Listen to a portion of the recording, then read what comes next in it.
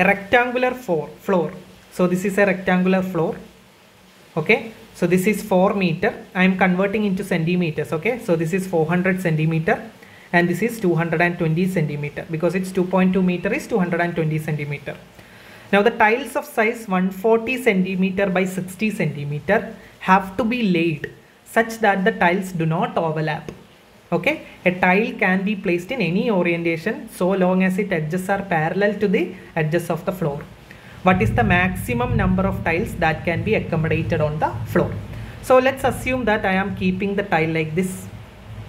So this is 140, okay, and this is 60. Now I am again keeping one more tile like this. So let's say this is 140 and this is 60. Okay, 1 second. So let's say I am placing like this. So this is 140 plus 140, already 280 is gone here. Balance is 400 minus 280, which is 120. So this is 120. So I cannot keep a tile like this here.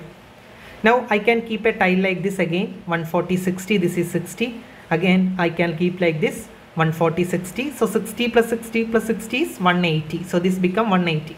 And this is total 220. So balance, this is 40 centimeter. Now I can actually, this is 120. So I can keep the tile like this if I want, right? Because this is 60 and this is 140. I can keep like that. Similarly, I can take 60, 140 like this also. Now what is the balance? Here balance is 40. Here balance is, this is 140.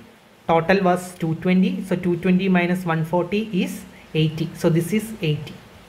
So in 80, I cannot place any other tile, right? Because this is only 120. I cannot apply a tile like this 60 and 140, because that is 140, then overlapping will come. So here there is only 120, here there is only 80. So I cannot place in any more tiles. So total tiles I can place is 1, 2, 3, 4, 5, 6, 7 and 8. So 8 tiles I can place without overlapping. Okay.